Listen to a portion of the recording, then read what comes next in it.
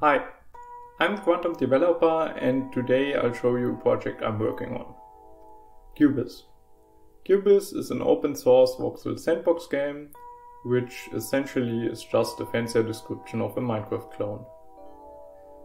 Cubyz is written in Java using opengl, but right now we are rewriting it to use C++ and Vulkan instead, because both of them are more low level. Cubyz also has modding support.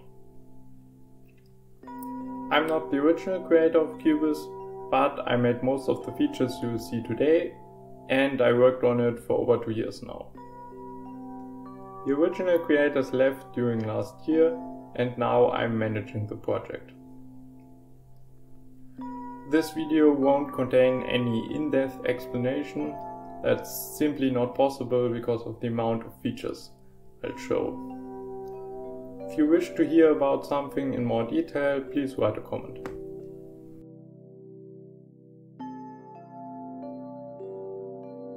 Two years ago I found Cubyz while looking for interesting projects on GitHub. I always wanted to make a Minecraft clone, but I had no idea how to do 3D graphics and I didn't want to learn it. So Cubyz was the perfect opportunity.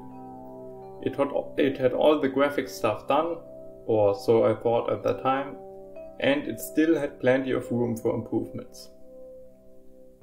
During my first month I mostly worked on terrain generation. Here's what I did back then.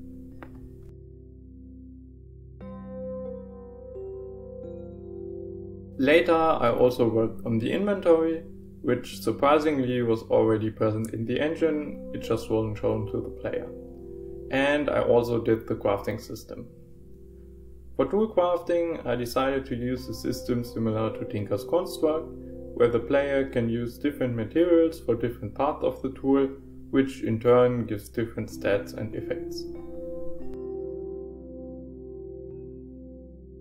After taking a small break from Cubyz, working on other projects, I went back to terrain generation. This time I did some caves.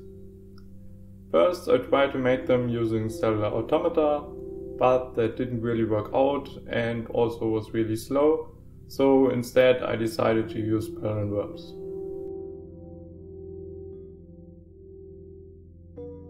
Until then, Cubyz was just this interesting little side project and I didn't put much work into it.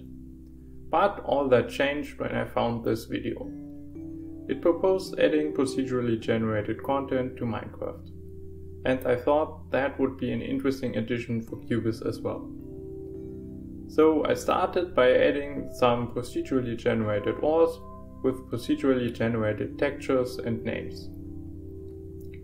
And actually that's where I stopped working on procedurally generated content, at least for now. That's not because I'm not interested or something, but it's because I found that Cubyz was lacking a lot of features that I wanted or that I had to implement first. For example, to add procedurally generated biomes, I first need a good biome system, and that wasn't the case until recently.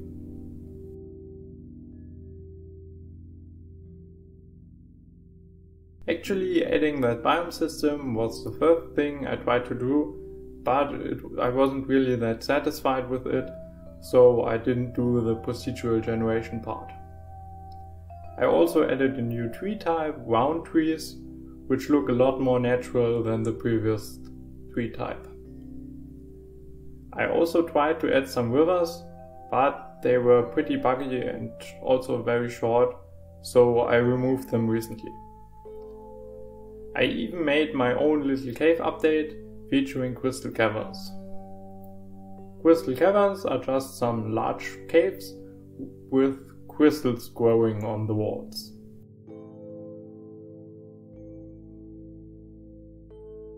As you probably noticed already in the imagery of crystal caverns, I also added a lighting system that supports colored lighting. Adding that lighting system wasn't so trivial for me, because making smooth lighting required me to interact with the shader, and even then I had no experience working with opengl. So on the way I got some really weird bugs, and it took me days to fix it, and in the end, of course, it was just a single line that was wrong.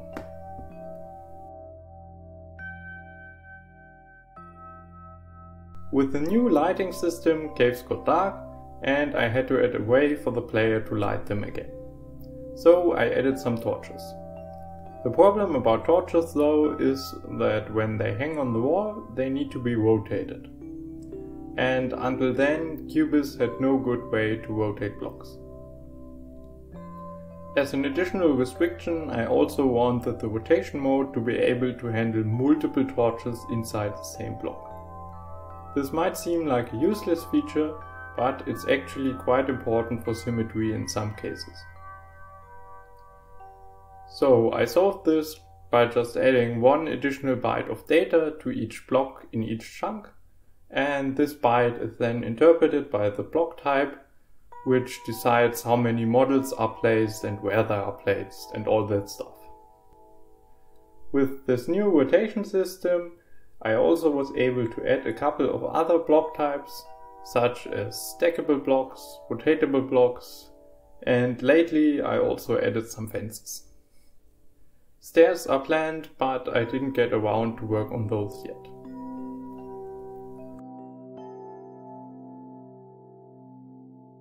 Along the way, I also worked on parameterizing all the blocks, items, recipes, biomes, and all that stuff, so a procedural generation system could just simply create a new piece of content by randomizing all of its parameters.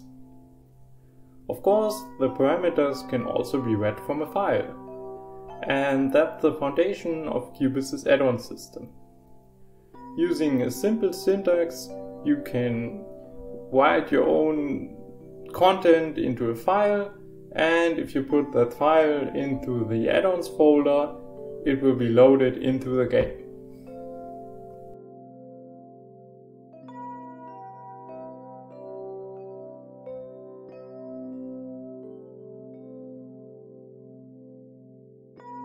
One important problem at the time was render distance. The engine wasn't really optimized, and after just around 100 blocks of render distance, the game would start to lag. To solve this, I used LOD or level of detail techniques, which basically means that stuff that is further away from the player gets rendered with lower detail. And as you can see, that works quite well. But sadly, because of that, I ran into efficiency problems with terrain generation.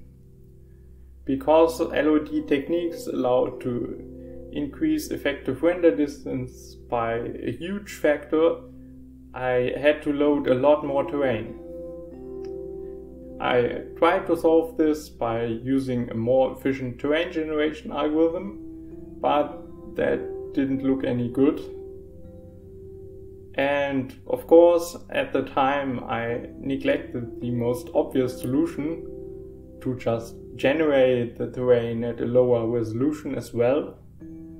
And with that I was able to return to good looking terrain, and it's all fine now. Along the way I also did some further efficiency upgrades, and nowadays the engine is able to handle 5000 blocks of render distance without lagging, and even on my 10-year-old hardware, world loading takes less than a minute.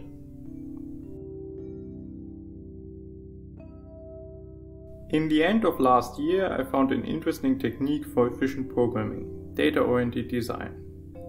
Programmers tend to generalize things, and this sometimes hurts efficiency and readability. And the goal of data-oriented design is to combat those.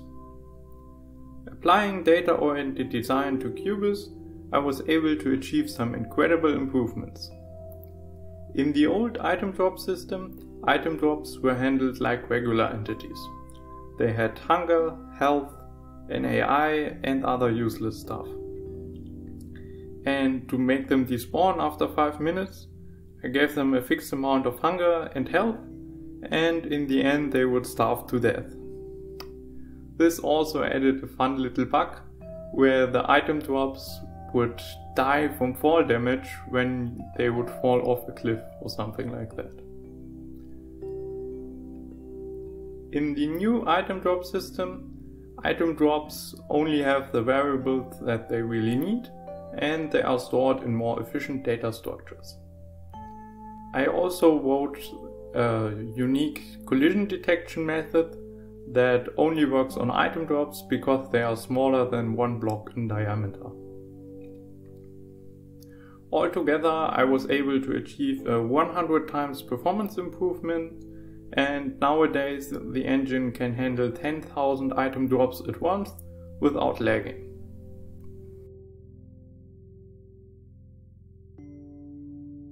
Now onto the last important feature I added, 3D chunks. Previously the engine was using 2D chunks of a fixed height, and to implement 3D chunks I had to rewrite a lot of the code. But that wasn't even the biggest problem. An even bigger problem were those LOD chunks that I mentioned earlier.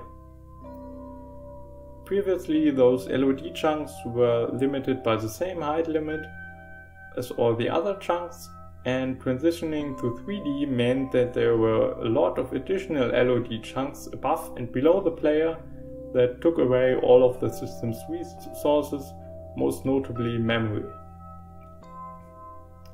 My solution for this was to only load those chunks that were close to the surface, and all chunks that were up in the air were discarded, and all chunks below the ground were also removed, so in the end it stayed roughly the same. With 3D chunks I was able to remove the height limit, and this also allowed me to make mountains look significantly better. That's all for now. The future is open, and if you want to help me, you can contribute by programming, making graphics, music or other assets, giving me interesting ideas, playtesting the game, or just simply by spreading the word. For collaboration, you can join our Discord server or just make an issue or pull request on GitHub. If you want to play the game, there is a link to the launcher in the description.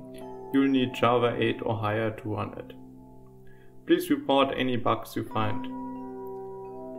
I make updates roughly every couple months. See you then.